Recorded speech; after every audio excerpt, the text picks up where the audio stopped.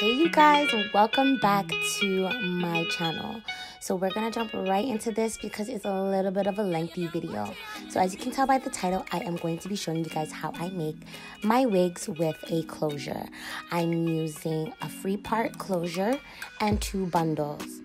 This hair was provided to me by Ali Queen on AliExpress, and they sent me their 3-part closure. It's a 4x4 closure and it's pre-plucked, as you can see in the front. I absolutely love that because it's the easiness of constructing a closure wig, which in my opinion is 10 times easier than constructing a frontal wig, 10 times easier when it comes to applying your wig, but it gives you the look of a frontal in the front. They sent me a 16-inch 3-part closure, a 14-inch and a 12-inch bundle in order for me to create this long blunt bob. So as you can see, I basically line up my closure in the middle and I use T-pins to hold down the front, the back, and the 2 sides.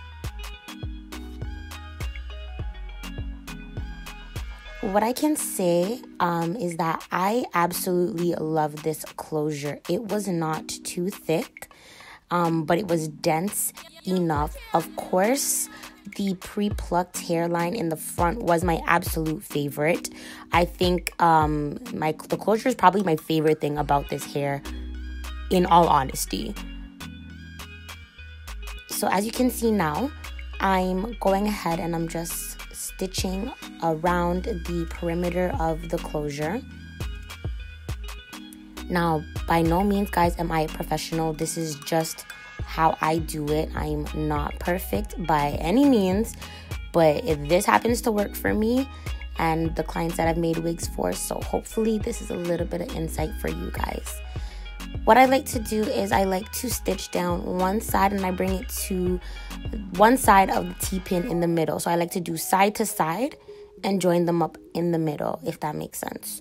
So I'm going to stitch this all the way around to where the middle T-pin is, and then I'll go on the next side, stitch from the bottom, come up all the way to where the middle T-pin is, and it ensures that you don't get any lumps and bumps or uneven stitching in your closure. It helps to keep it nice and flat. Closure on, what's that? Eh?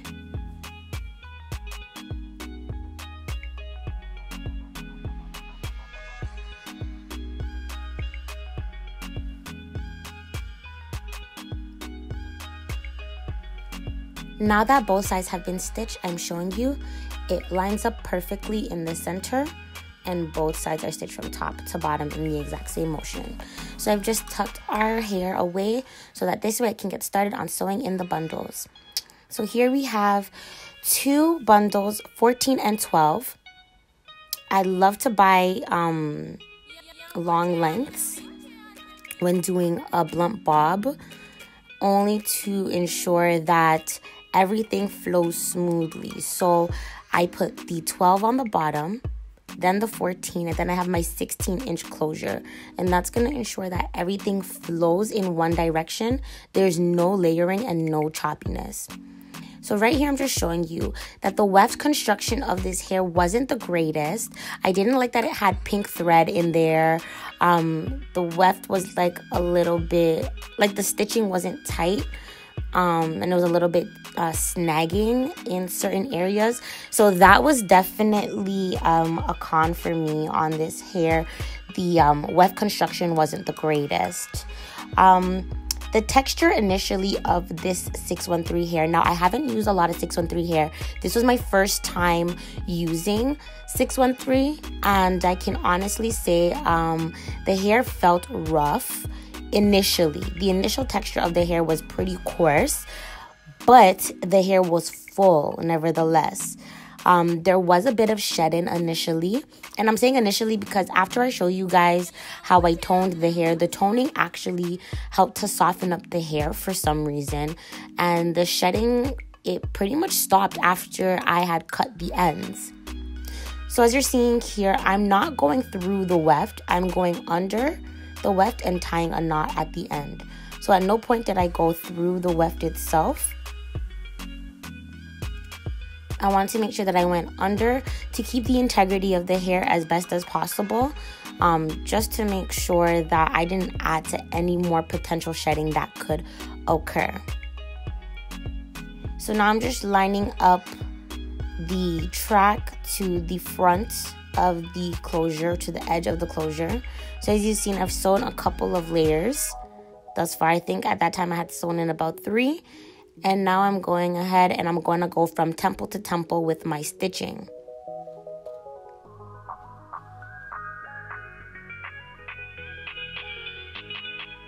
Another thing that I really liked about this hair was that this hair did not come with any smell. You know, sometimes you get hair from AliExpress and it has a little bit of a funky smell.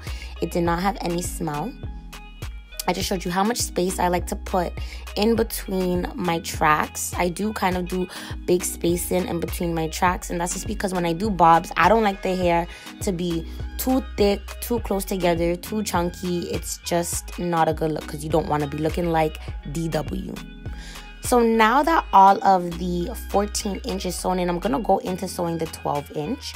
And I'm there showing you, like, there was a little bit of shedding, but nothing much to speak of with the 12 inch. The 14 inch shed a little bit more than the 12 inch. I can say that. When it comes to doing bobs, I like to cut my shortest bundle in half. And that helps me manage how much hair I'm putting into the wig also. Because it kind of gives me like a guideline. I can see, like, okay, am I using 1.5 bundles? Am I using 1 1/4 of a bundle?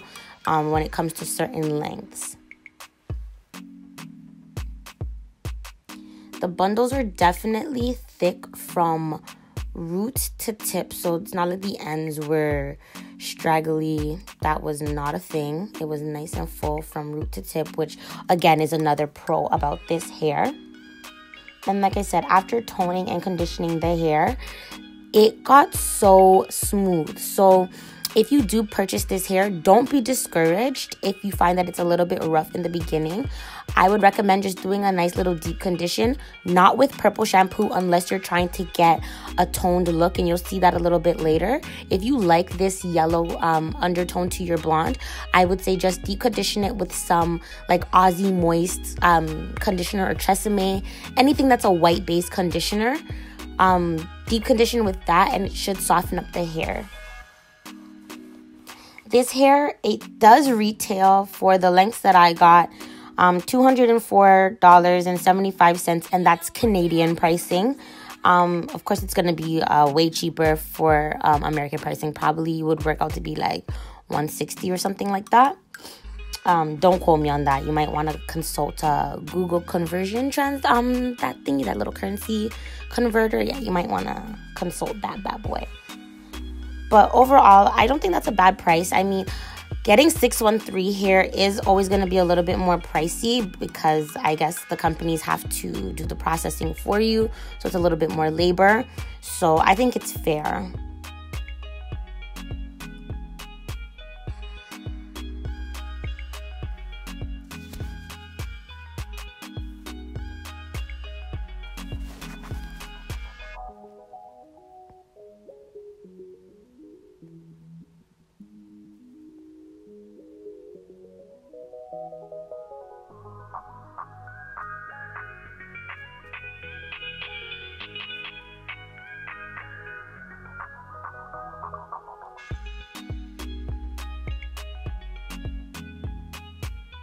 Again, just lining up from temple to temple, and use your T-pins to help keep your bundles in place. I know when it gets to the more curved area of the head, like the crown area, sometimes you feel like your bundles will shift and move. No problem. Just use your T-pin to hold it in place. You want to do one at each end and one in the middle. And don't worry, guys, I'll put a link in the description box to where I get T-pins from. You can buy them from your hair store, or you can get them on AliExpress or Amazon. So I'll put a couple of links for you in case you don't find them at your local beauty supply store, or if you don't have a local beauty supply store in your area.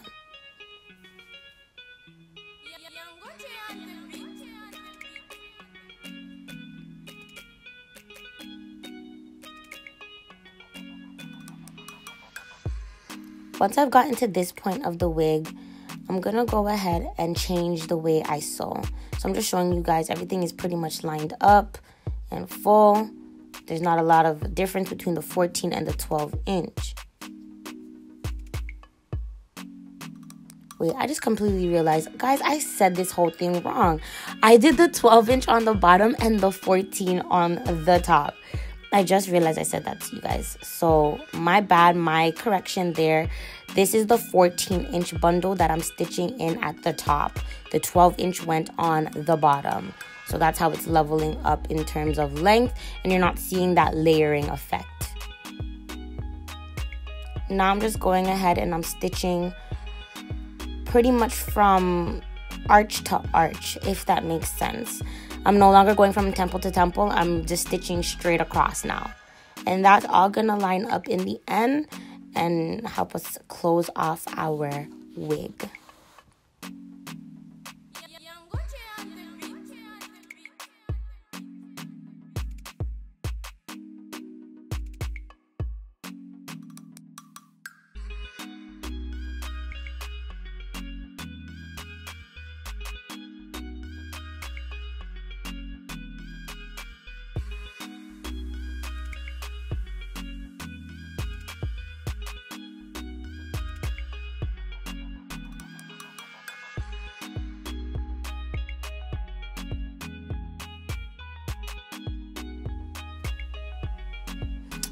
So we've gone ahead, our wig is fully constructed, and now I'm going to cut out the inner portion of our dome cap. So I'm just going to go ahead and use a small pair of scissors and cut out in the center part. You want to be very careful, be mindful of where you've stitched.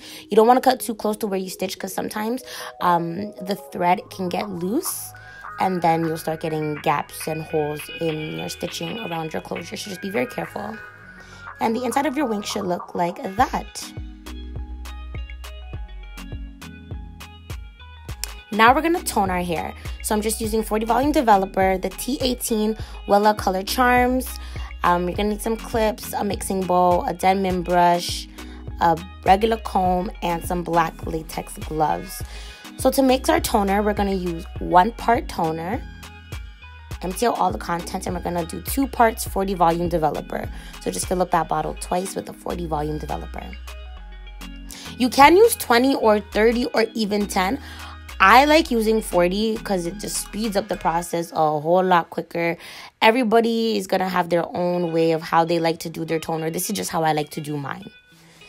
So the way to know that you've mixed your toner correctly is that your solution is going to go from this white color to a purple color. So don't let this time lapse fool you. It does not take seconds for this part to happen. It took me about 2.5 to 3 minutes of mixing in order for me to finally see that purple color come through. And once you see that full purple, you know that you have mixed your toner correctly. And then if you want to mix some more, like say you want to do 2 bottles of toner, then you'll pour 2 bottles of toner, and then you'll do 4 bottles of the 40 Volume Developer, if that makes sense. Now we're just going to go ahead and start painting it onto the hair with our brush. So as you can tell, like, it looks very clear a little bit. It looks like kind of like an opaque purple, but it starts to get intense as the moments go by. Like, it works pretty quickly, and pretty soon you're going to see just how purple it gets. Now, if you're trying to achieve the purple color you're about to see, I will like to tell you that just putting the toner on and leaving it on for long is not going to be the way to get that color, because it does completely rinse out and just leave the tone color of blonde in the bottom, or underneath, I should say. So this purple T18 toner is what's going to help create the base of a very silver platinum metallic blonde.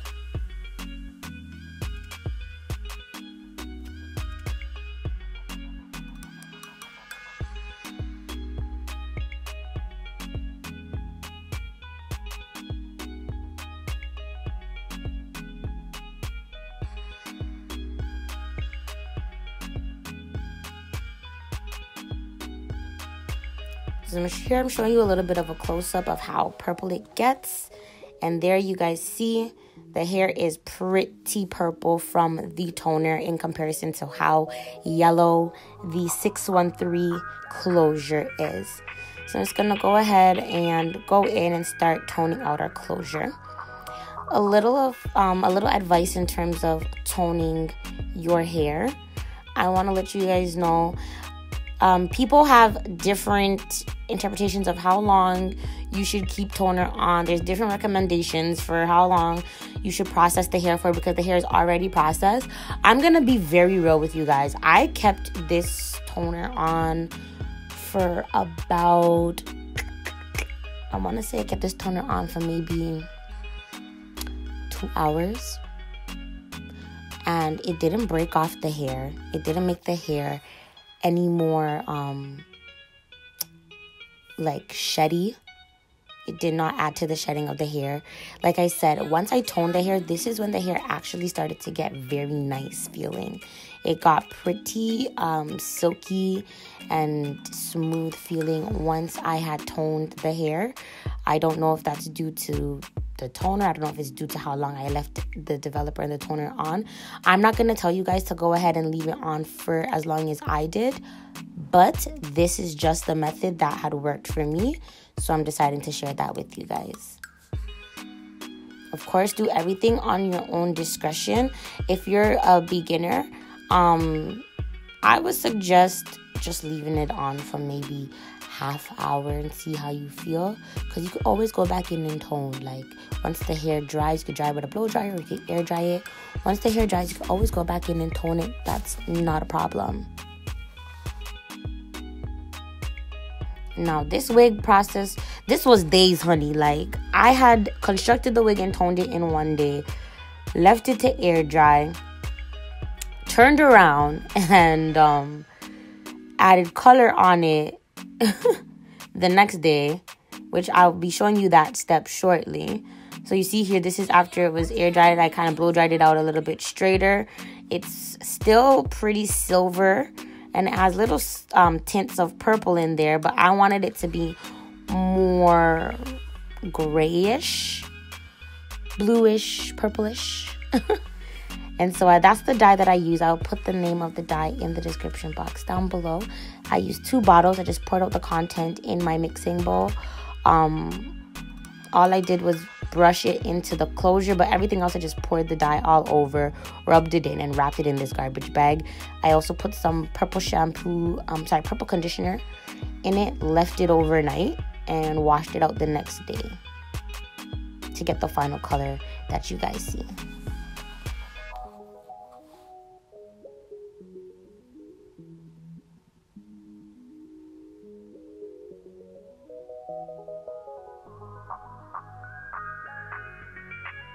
And here we finally have it. It's platinum gray. I've already gone ahead and I flat ironed everything. I put BioSilk in there so the hair is fleeky. Now I'm just going in and I'm doing my cut for my bob. Now you're gonna see I am like such an eyeballer when it comes to doing cuts. So you're gonna see I even end up cutting it a little bit shorter as I made my way around to the other side. But it's okay because I went ahead and I corrected that cut in the very end. So I'm just going around with my shears, taking my time, and trying to make the cut as precise and blunt as possible.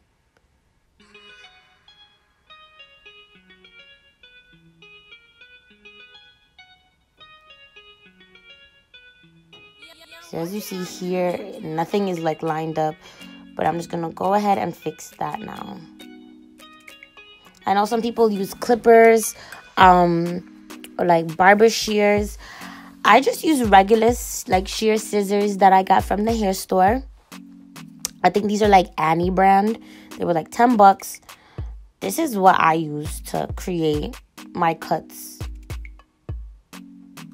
And it happens to work for me. I guess this is working harder, not smarter, because, you know, the barber shears are a little bit quicker, but this is what works for me. So now I'm just going to go with my flat iron, I'm just going to slightly bump the ends a little bit. And there you have it, guys. That is everything. That is the step-by-step as to how I created this platinum blonde, gray, bluish color wig. If you guys enjoyed this video and you guys want more like it, definitely give this video a thumbs up. Make sure you guys hit that subscribe button. And I will see you guys later with another one. Make sure to check the description box for all the details on the hair products, the information from Ali Queen Hair, and all the items used in the video. And I'll see you guys later. Bye. Yes, girl.